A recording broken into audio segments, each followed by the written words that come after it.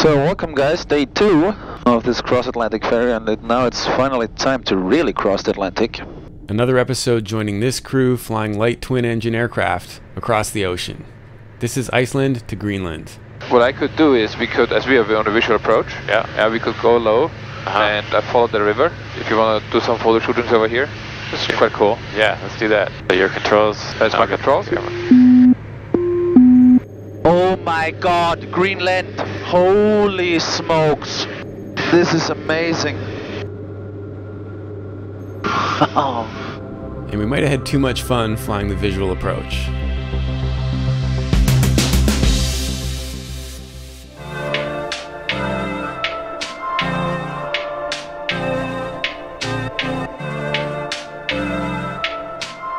Flight levels will be decided tomorrow once we know actually where the ceilings are and where the icing layers are.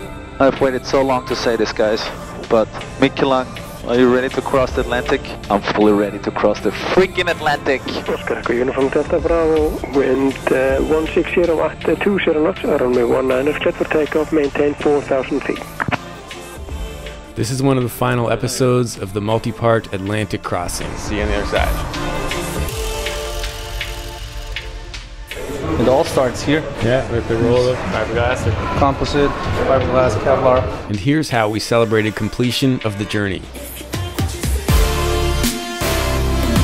This series ended with us flying into London, which is just beside the museum that I fly warbirds out of, so I definitely made sure I got the guys there. And now it's my turn. This is probably one of my favorite things to do as FlightChops, is to help facilitate other people having awesome flying experiences. How was that? This was amazing. And I got Micke up for a flight in the RV-14 when he was back for another ferry trip this winter. Alright, you ready to go? Ready? So it's going to be a slight right crossing, but not much. Sure. Wow! He's alive. He helped me with my IFR workflow flying behind this panel. Holy Yeah. So there's almost 2,000 feet a minute right now. wow! This is definitely going to be its own episode, but for now, let's get back to the ferry crossing. How much we see of Iceland at the end of the day, I don't know. And to Reykjavik and sleep there tonight. Iceland! Here we are. That's so crazy!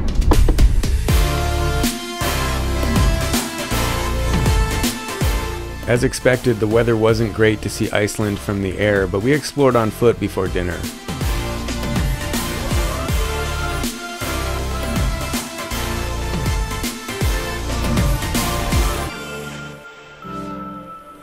And then after that fun low-key evening, we got some rest in Reykjavik because we had to launch early the next morning to head to Greenland.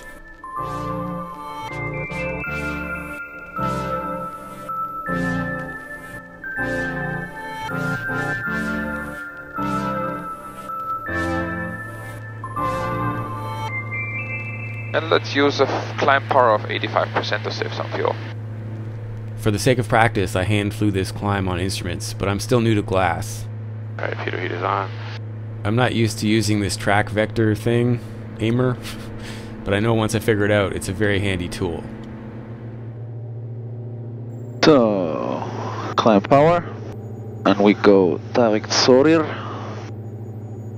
We do nav green, flight level change, 92, and autopilot on.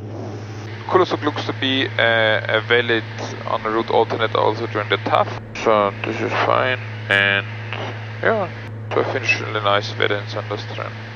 One of the interesting aspects I learned while flying this trip was that standard baro settings have different standards. So why is the altimeter setting blinking, Abby? Because it thinks... Yeah, well, this is the Garmin setting what I had in the beginning. Right. Yeah.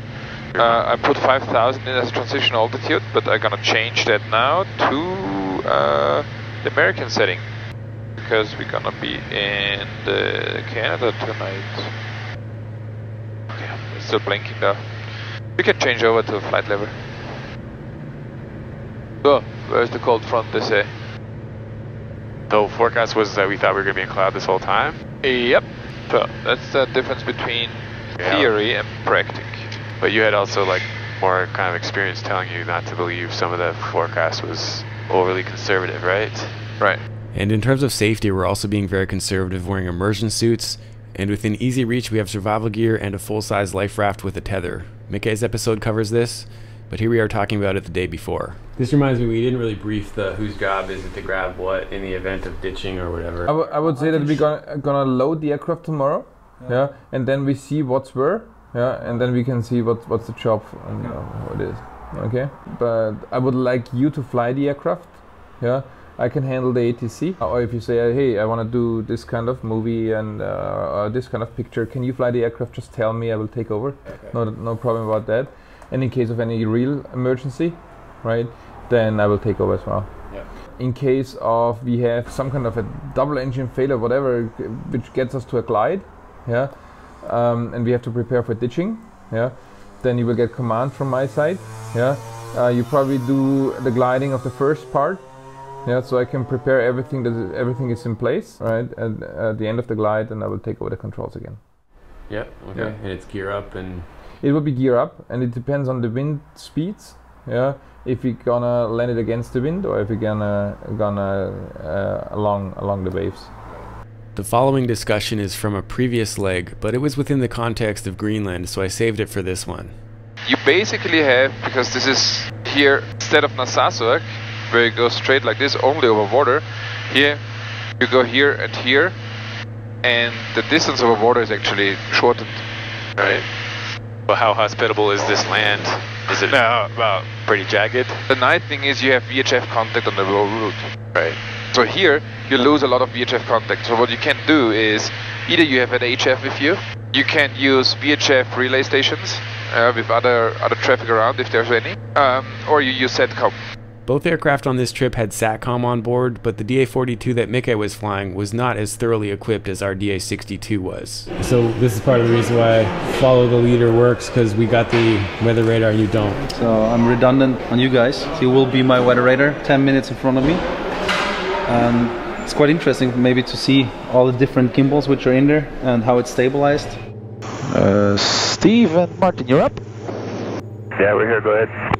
Where are you at? Oscar Delta Bravo, to traffic, fly heading 340. Heading 340, Oscar Delta Bravo. Actually, you get out of the clouds at about 6,000 feet already with sky clear above you. So we decided to climb through to altitude already because there is no more icing up in the altitude and we will overfly the cold front. Yeah, I'm out already in 3,000 feet. That was a whole like coming above the airport, so that was perfect. Clear to flight level 100 right now, so I look how it will be. Yeah, we just passed Soria already and leveling off at 200. Copy it. There wasn't a heck of a lot going on during most of the cruise portion of this leg, and it was the first time that I found myself fighting off fatigue and boredom. So we'll skip to the more exciting arrival shortly. So guys, quick update from my side. We're approaching the coast of Greenland, but sadly the clouds are low and it's a broken layer. So we don't see anything. 2.5 hours to go. We've addressed most of the biological needs aspects in previous episodes. Vertical track. But I wanted to expand on hydration in this one because some concerns were raised. The half-hour pre-landing drink. There were some comments in the previous episode regarding my joke about controlled dehydration, so I should have made it clear that we didn't completely eliminate fluids, we just reduced our intake. And when do we switch barrel? On our way after clear, or? When he clears us down to altitude. Right. Any layers up front? Well, with some kind of a haze, but no ice. Do you think it's possible to get down earlier? Yeah, and he just reported broken 14,000, so there should be fine weather in Sandström. So if you do the same thing, I've planned for 2.5 degrees glide path angle. 2.1 now. And of course, oxygen is another critical need that we went into more detail in a previous episode. We have 2 oxygen systems on board. We have an installed one and we have a mobile one. Okay, so it's built right in. So it's a full carbon oxygen bottle here. Yeah, this is the point where we refill the oxygen. We have one thing here which indicates how much is in there, and one thing in the cockpit which indicates how much you have left. The advantage with the carbon oxygen bottles is that they are so super light. When you pass 14,000, you could push in the oxygen. With that, we just empty the oxygen lines And when the ball is off on the ground, then we can remove the masks. There is no ice at all in these clouds at the moment. Oh. This is what I don't like, because now we are losing the chevron, the vertical path. Yeah. Oscar Uniform Delta Alpha, any chance for further descent? Oscar Uniform Delta Alpha, descent to altitude 7,000 feet. QNH 1009 hectopascal. Descending 7,000, QNH 1009. Oscar Delta Alpha. V-path again? No, it doesn't work because first of all, vertical speed minus 900. This is what we had before.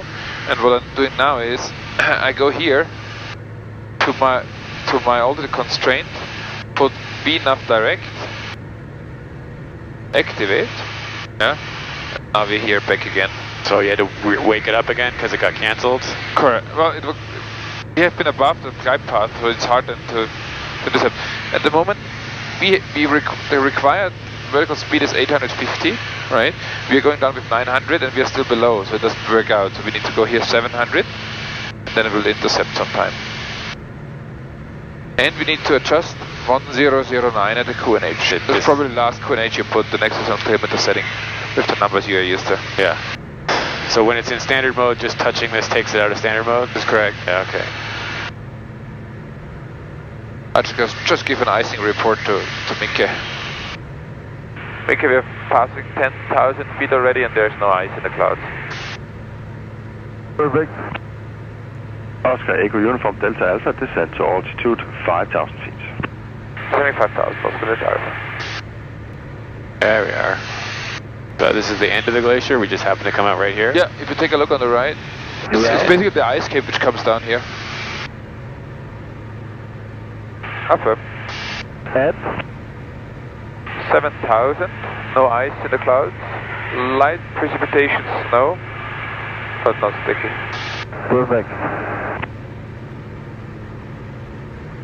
That's literally the edge of the glacier right there? Yeah.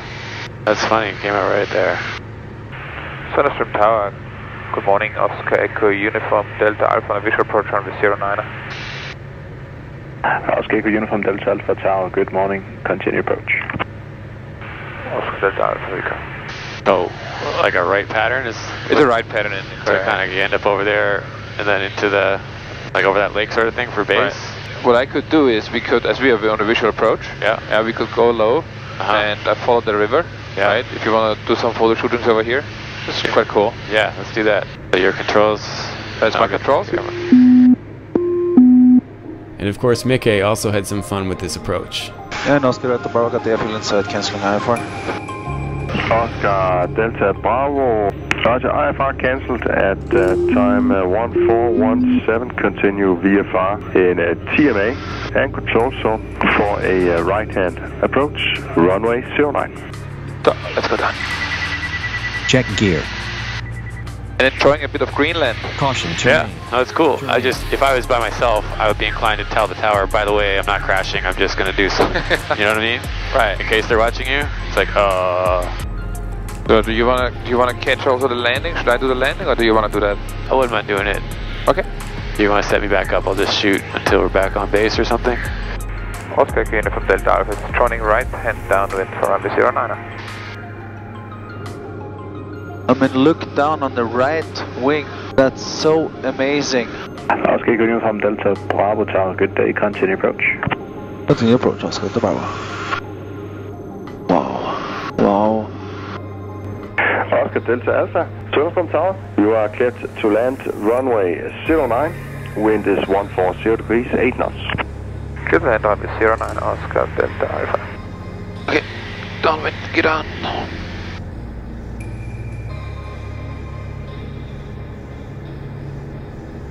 This is green. Speed is good, flaps fall. This is a Harvard pattern, nice and tight.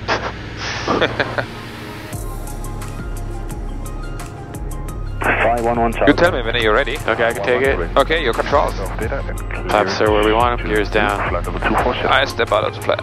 And we're clear to land, gears down, 3 greens. Yep. Flaps landing on the final then. On final, or should I do it now? Yeah, as you like, you can do it now. I feel like it now is a good time. Good. Am I tight enough on the stern? Because I can't really see. Keep that ball centered. Oh, there we go.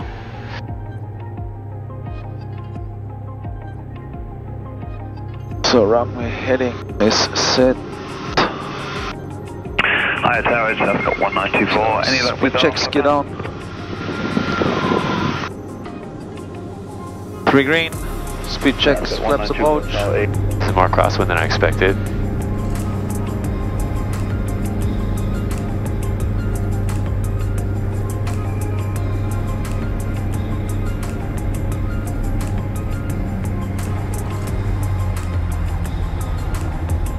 Oh, greaser. Huh? Just landed in Greenland in what was supposed to be 6 knots of wind, but I don't think this is 6 knots.